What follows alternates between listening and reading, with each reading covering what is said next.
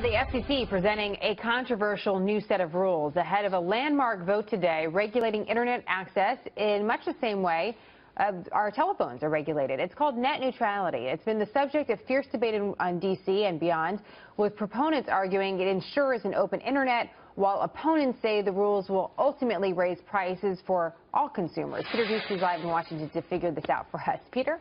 And Jenna, we are just about 2 hours away now from seeing these 5 political appointees at the FCC vote on 332 pages worth of regulations that could change the way that the internet as we know it operates. These rules have been hidden from the public to this point, but one of the Republican FCC commissioners who has read through them says the technology, or rather says the result is going to mean slower broadband, less investment in technology, and ultimately fewer broadband choices. Now, Republican lawmakers say they are hoping that if the regulations are approved with a partisan 3-2 vote, the courts can help them untangle the mess.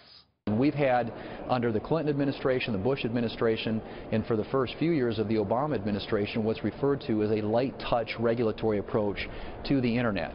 This would be a heavy-handed, bureaucratic, government-driven decision-making approach that is very different from what we've experienced in the past, and presents, I think, all kinds of legal uncertainty, and is going to end up in the courts for sure.